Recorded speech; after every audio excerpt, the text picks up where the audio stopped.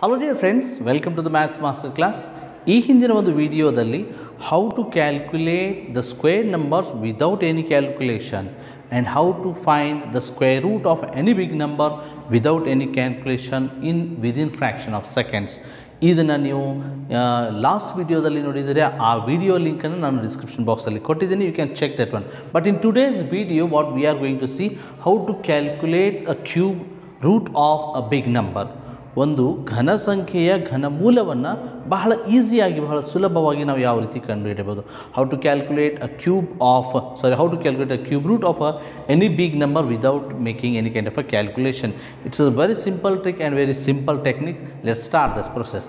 Now you must know the cube of 1 to 10. They are very simple. The cube of 1 is 1, cube of 2 is 8, cube of 3 is 27, 4 is 64, cube of 5 is 125, cube of 6 is 216, cube of 7 is 340, cube of 8 is 512, 9 is 729 and cube of 10 is 1000.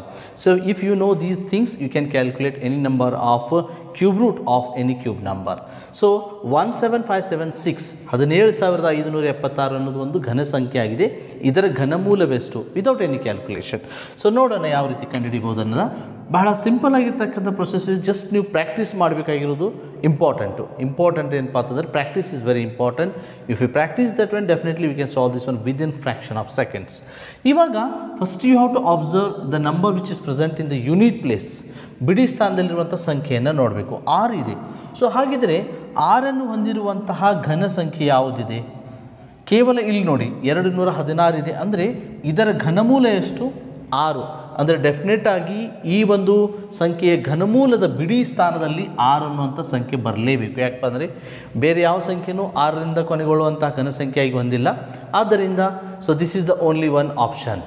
ಆಮೇಲೆ ನಾವು square ಮತ್ತು square ರೂಟನ್ನು ಕಂಡುಹಿಡಿಯೋದು ಯಾವ ರೀತಿ ಅನ್ನೋದನ್ನು ನಾನು ಹೇಳಿದ್ದೀನಿ. ಅಲ್ಲಿ ಒಂದು ಡಿಜಿಟನ್ನು ಸ್ಕಿಪ್ ಮಾಡ್ತಾ ಇದ್ವಿ. But in this case we are going to skip the 2 digits.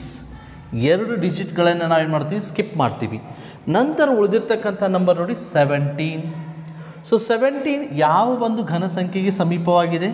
64 ಇಲ್ಲ, 27, 8. ಇಲ್ಲಿ ನೋಡಿ 8 ಇದು ಸಮೀಪವಾಗಿದೆ. 27 ತೊಗೊಂಡ್ರೆ it will be more than 17, 17ಕ್ಕಿಂತ ಹೆಚ್ಚಿಗೆ ಆಗುತ್ತೆ. ಸೊ 8ಕ್ಕೆ ಸಮೀಪವಾಗಿದೆ. 8ರ ಘನಮೂಲ ಎಷ್ಟು? 2 ಇದೆ.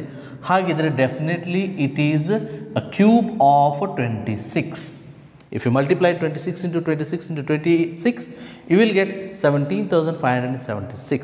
So this is a simple trick. Let's come to the one more problem, one more example.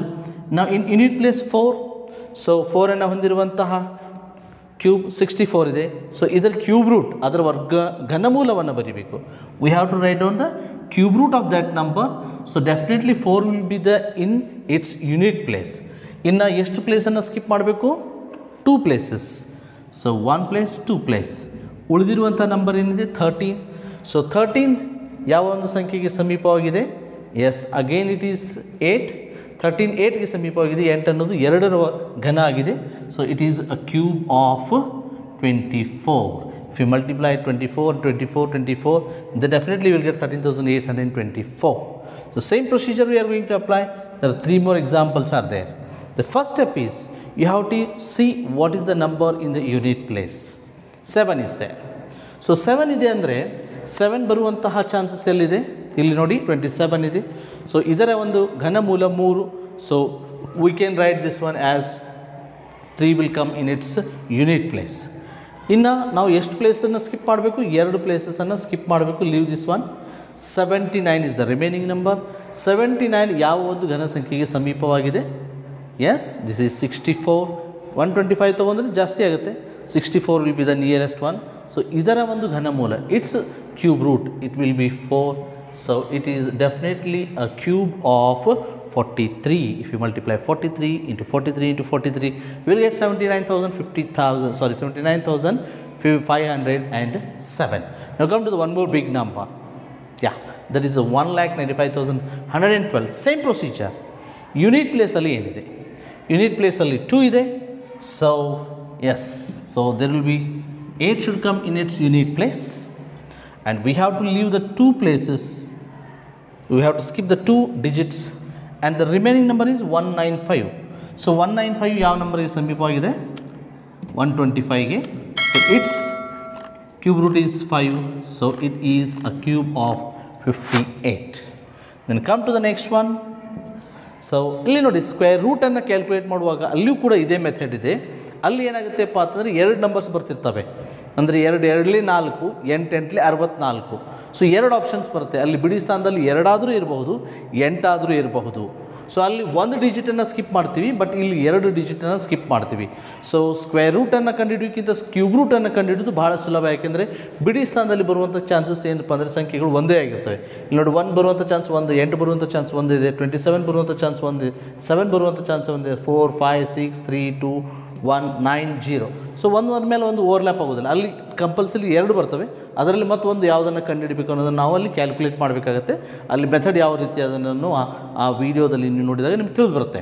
So ನಾವು come to this one. So 4 ಬರಬೇಕಪ್ಪ ಅಂತಂದರೆ 4 ಬರಬೇಕಂದ್ರೆ ಚಾನ್ಸಸ್.